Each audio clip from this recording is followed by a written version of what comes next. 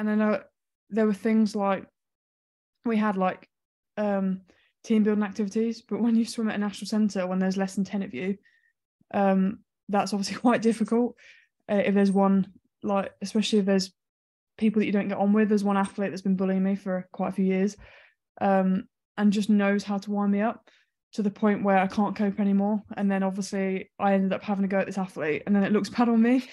And it's just, obviously it's frustrating, so I'd rather avoid those situations. Why are they doing that?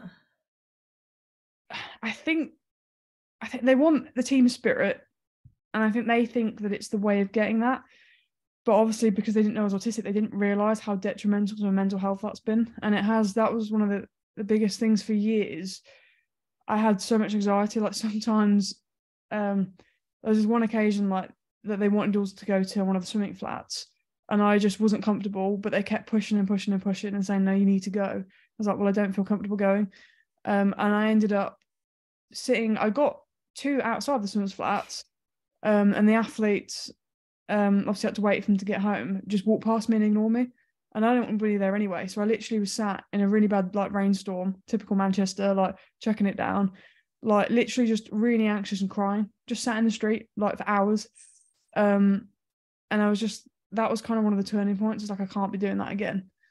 And I kind of came a bit more stern then, that if someone's like, oh, you need to go and do this for social interaction, I was like, no. But it's one of those where you're worried, like, when you swim, especially when you swim at a national centre, your coach is a GB coach, all the support staff are GB, so they know what you're doing. And if you refuse to do something, it's always that worry. Luckily, it doesn't happen now, but like previously, if you didn't want to do something, they'd be like, oh, well, we can take your funding off you. But because that's happened previously, I know it wouldn't happen now. It's always in my head. Yeah, it's absolutely. Never forgotten. So I always felt pressured, like, oh, well, that will mean like I'm not adhering to the rules of raw, and I'm not doing this and I'm not doing that, and it made me like super anxious, to the point where that coupled with other things like my mental health was just really, really bad, and I didn't really know how to get through it.